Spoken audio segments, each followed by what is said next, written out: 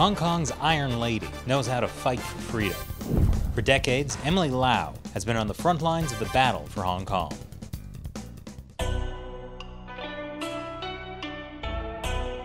Welcome to China Uncensored, I'm Chris Chappell.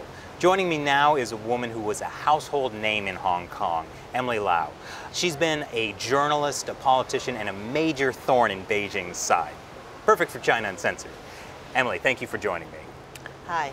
So, in 1996, you and other legislators laid down in a major road to protest how Hong Kong's chief executive would be selected. So you're basically the first umbrella movement protester. I guess you're right, and if you tell those kids out there, they would say, oh, what, really? Because that was before they were born. And that's true, and then of course I get a very bad nickname for that, but that's true. What was the nickname? Well, it's in Chinese is Fan Gai Heng, that means someone lying in the street. And actually I ran into a high court judge a few months later, and he said, Emily, haven't you got a bed to lie on? Oh my goodness. So what do you think of the tactics and strategies protesters have been using in the umbrella movement and the current extradition bills? Well, the umbrella movement started out as the occupation movement. And we have the Occupy trio, Benny Tai, Chen Ki-man, and Reverend Chu. And my party, the Democratic Party, was the first to come out to support them. Because they say, well, we have been fighting for democracy for so long and get nowhere. Maybe we should use civil disobedience to fight. Occupy Central with peace and love. No violence, no disorder. So my party said, okay, well, let's have a go. So we supported it. But then when it did happen 2 years later, which of course got everybody very impatient, and then we have the students rushing into the government complex. They were arrested, and the people got very excited. They want to come and save the students. So the whole movement changed from a peace and loving occupation to something that we want to rescue the students.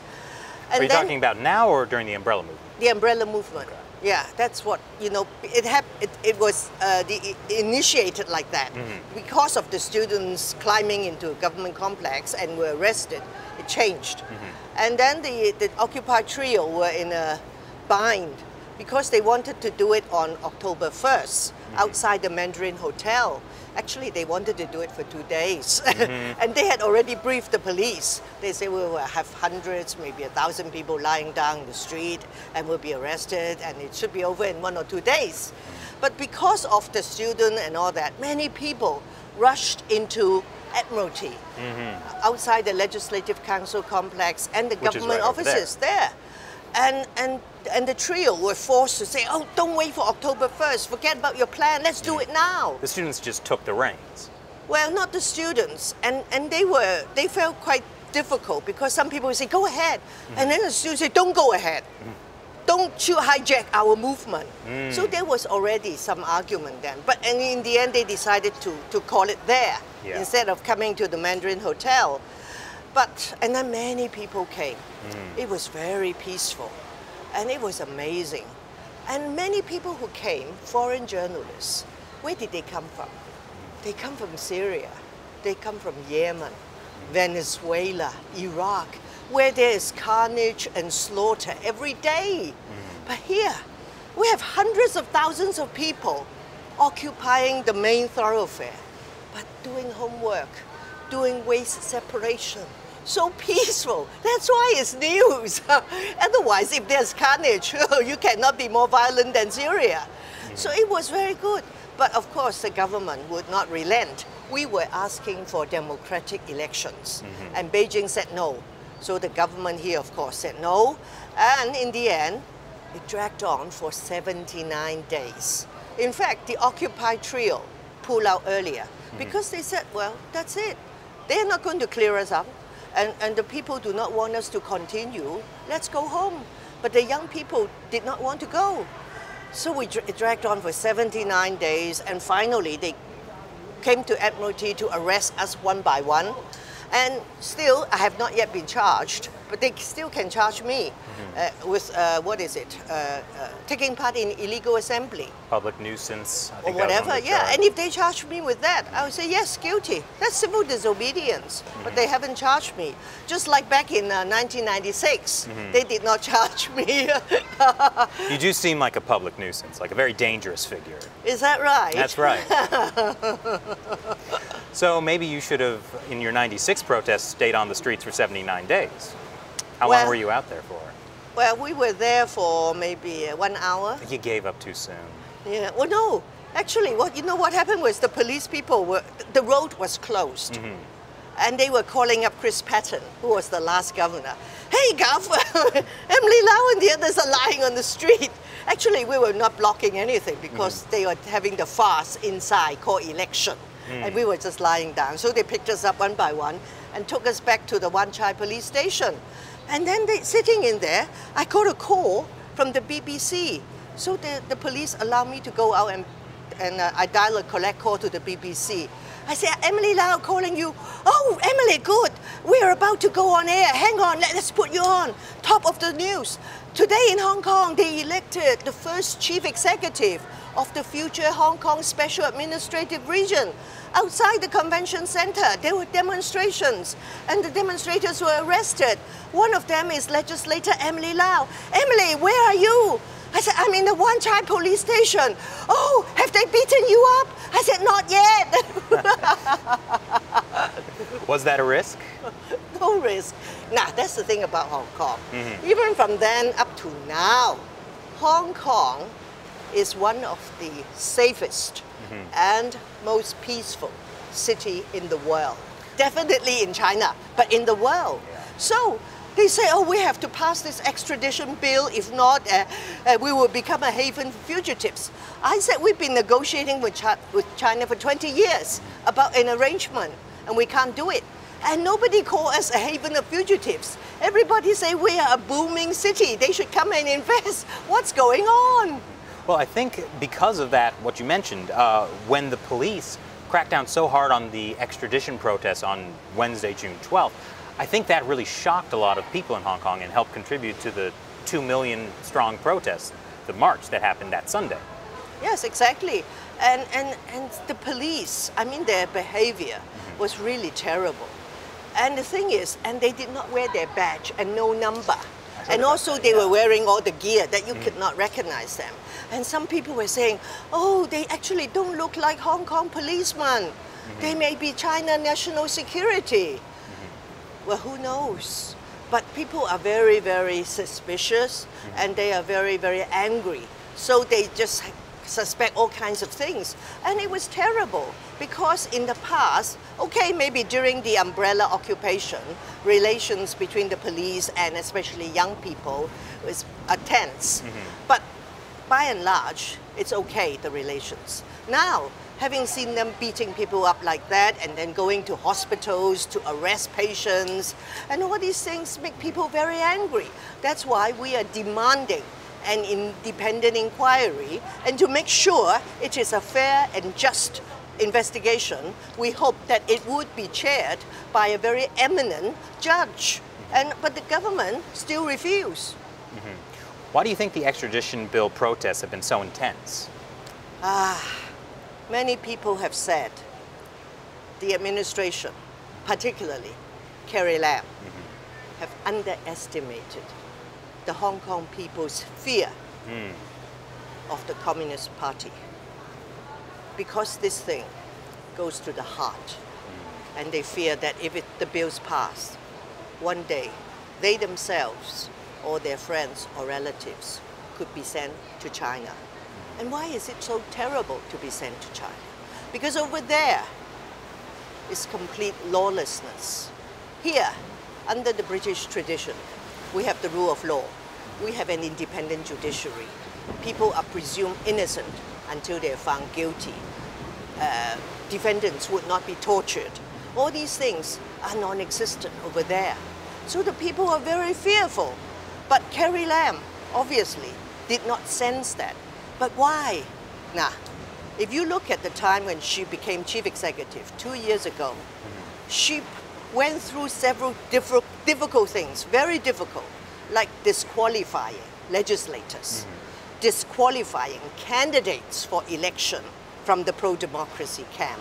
And then the Beijing National People's Congress Standing Committee issued an interpretation of the basic law to justify those things. And then she Mek Lechko passed a bill on co-location, that is co-locating the immigration and customs authorities, both of China and Hong Kong, just over there, next to the Star Ferry, which we think is in breach of the joint declaration. But all these things went past, and it seems not too many people bat an eyelid. When I travel overseas, people say, hey, how come all these things happen? Hong Kong people seem to, just took it. And so, I guess in the words of the Bible, she thinks she could walk on water. So this time around, she said, Jesus, nothing. Look at all the things I have, conquered. And she thought this would be the same. But this time, she got it terribly wrong. Well, let me challenge you on how you said China is lawless. Their courts have a 99.9% conviction rate. I mean, that's law right there. that is law, but it's not the legal system as we know it. I mean, I speak with a little bit of authority, although I'm not a lawyer, but I am sitting on the board of directors of the China Human Rights Lawyers Concern Group. We set up the group here 11 years ago to offer support to the human rights lawyers in mainland China, who are very brave. Some of them are in jail, being tortured, and some have disappeared, but they still carry on. And if they have a chance, sometimes they don't, if they have a chance to come here to meet with us, they would tell us how terrible it is. Some of them cannot practice. It's been taken away, the license. And, and they cannot argue for their client in court.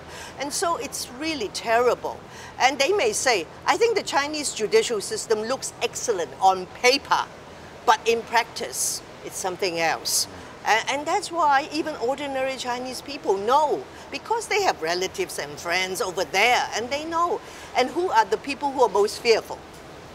It's the business people. And some have said it publicly. They say, if you do business in China, you have to pay bribes.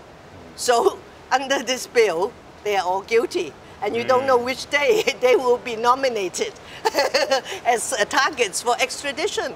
So they are very fearful. Well, I can see why the people of Hong Kong would be very concerned about this extradition bill. But do you think meaningful reform can happen in Hong Kong as long as the Chinese Communist Party is the ultimate power broker?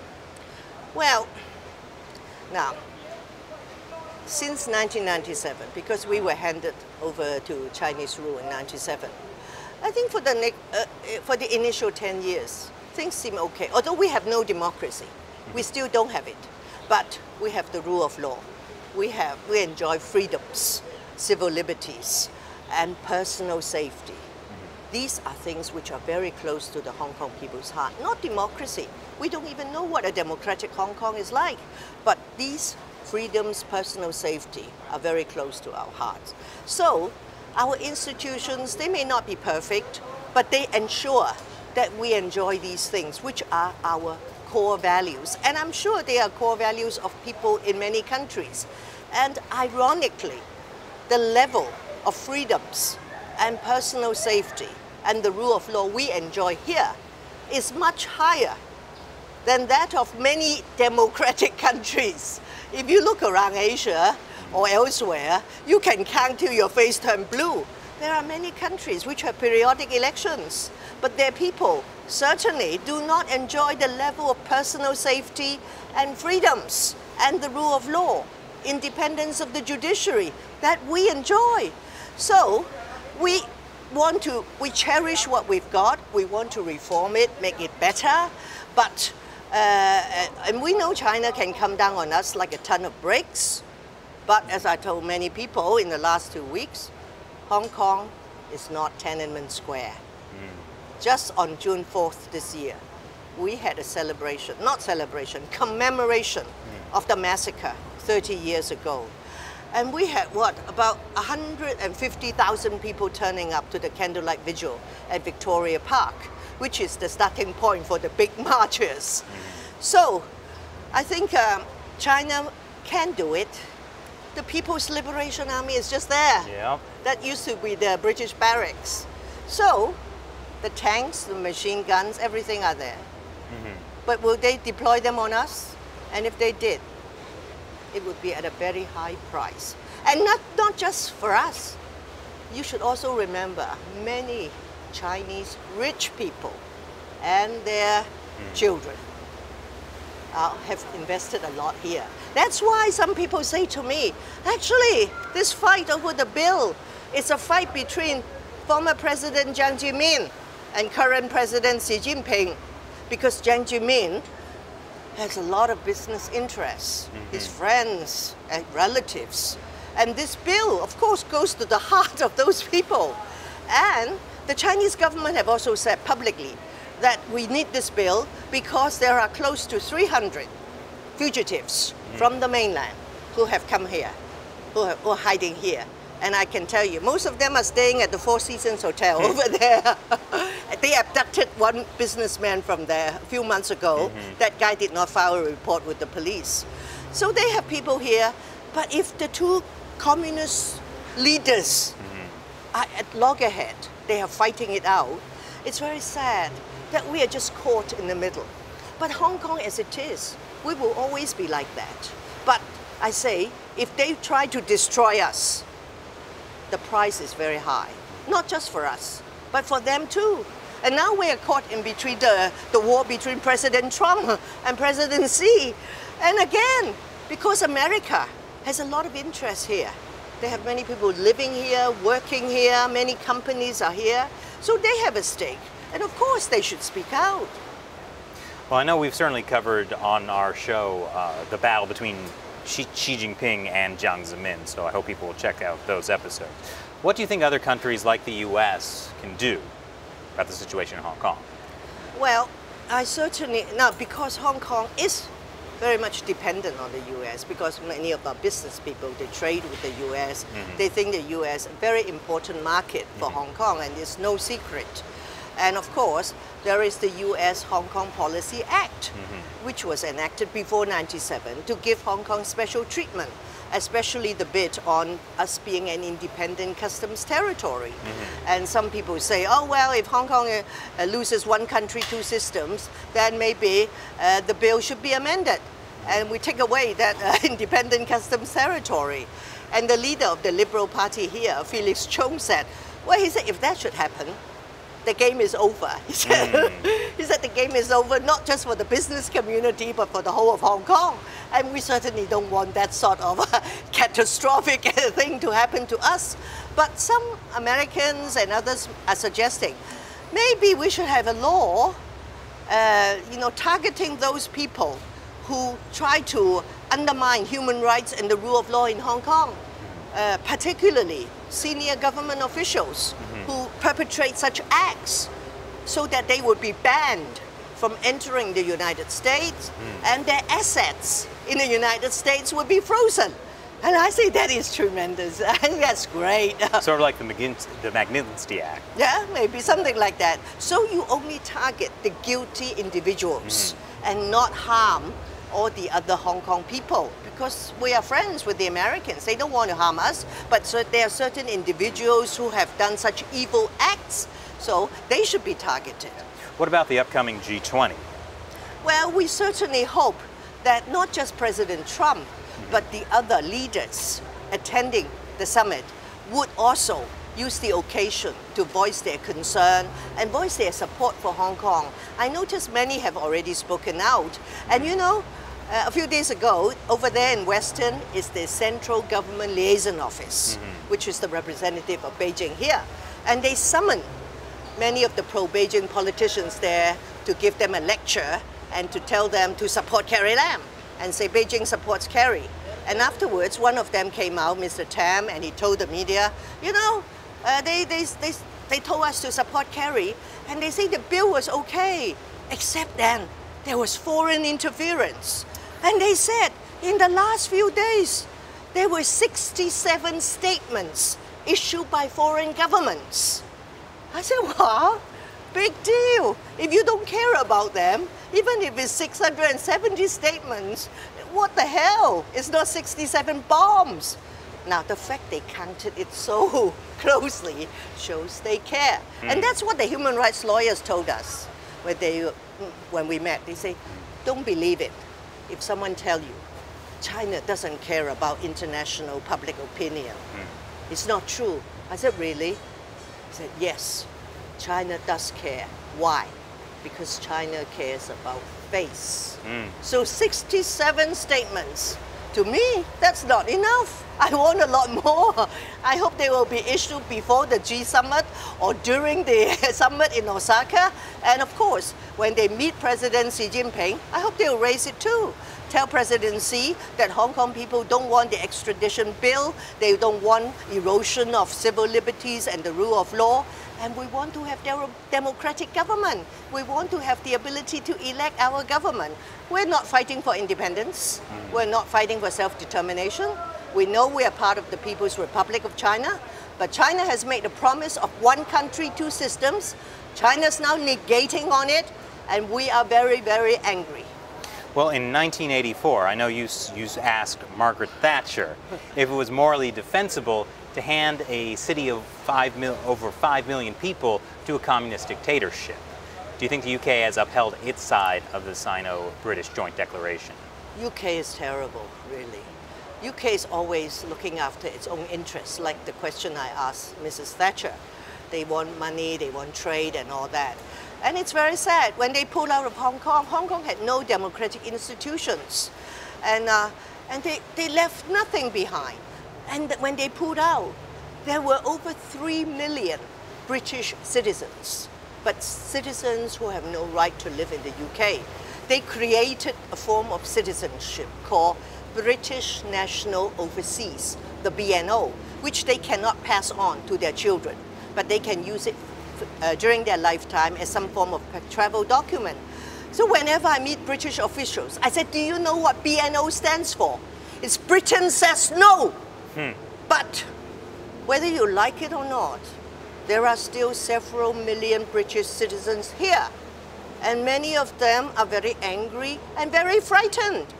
So Britain has a responsibility towards these people and the rest of us too, because you ran this colony for 1.5 centuries. And now the people here are very, very fearful. So what the least Britain can do is to speak up. I know Brexit is a big problem, but still, not only them, but Parliament, the British people should look at Hong Kong and say, hey, can we not do something for Hong Kong people? Speak out, tell the Chinese to stop cracking down on them, you know, respect one country, two systems. And Britain should talk to its allies. If it still has some, I hope it does. Tell the allies to speak out too, because international public opinion does matter. I can see why some people call you Hong Kong's Iron Lady. Oh. So what's next for the future of Hong Kong? No, I think we will just keep on fighting, you know. Although I stepped down from the Legislative Council after serving for 25 years, but I've said I will never step down from the fight for human rights, democracy, and the rule of law. And we will continue to have marches, but we will do it in a peaceful and orderly way. And the next one is on the 1st of July. I hope you'll be around to see it. We will. And I tell you, like a bad penny, we will keep turning up. Thank you so much for joining us today. It was a pleasure. Thank you. Thank you. Thank you.